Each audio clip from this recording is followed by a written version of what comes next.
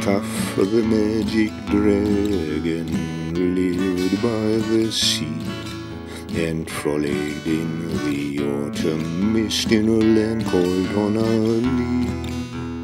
Little Jackie Paper loved that rascal Puff and brought him strings and sealing wax and other fancy stuff.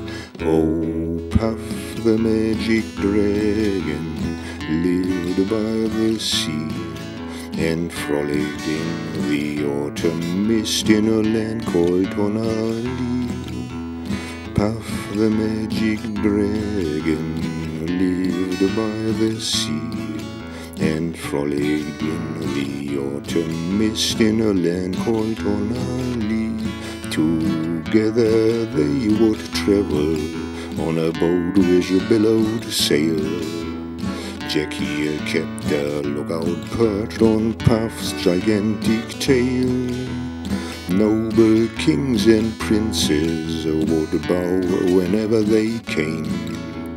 Pirate ships would lower their flags when Puff roared out his name. Oh, Puff the magic dragon lived by the sea and frolicked in the autumn mist in a land called Honolulu. Puff the magic dragon lived by the sea and frolicked in the autumn mist in a land called Honolulu. The dragon lives forever, but not so, little boys. Painted wings and giant rings make way for other toys.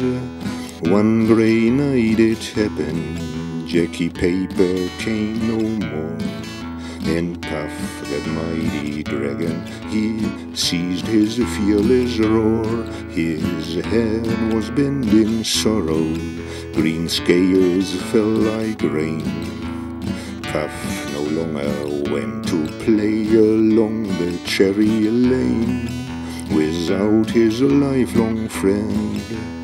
Puff could not be brave, so Puff, that mighty dragon, sadly slipped into his cave. Oh, Puff the mighty dragon lived by the sea and frolicked in the autumn mist in a land called Honolulu. Puff the magic dragon lived by the sea and frolicked in the autumn mist in a land called Honolulu.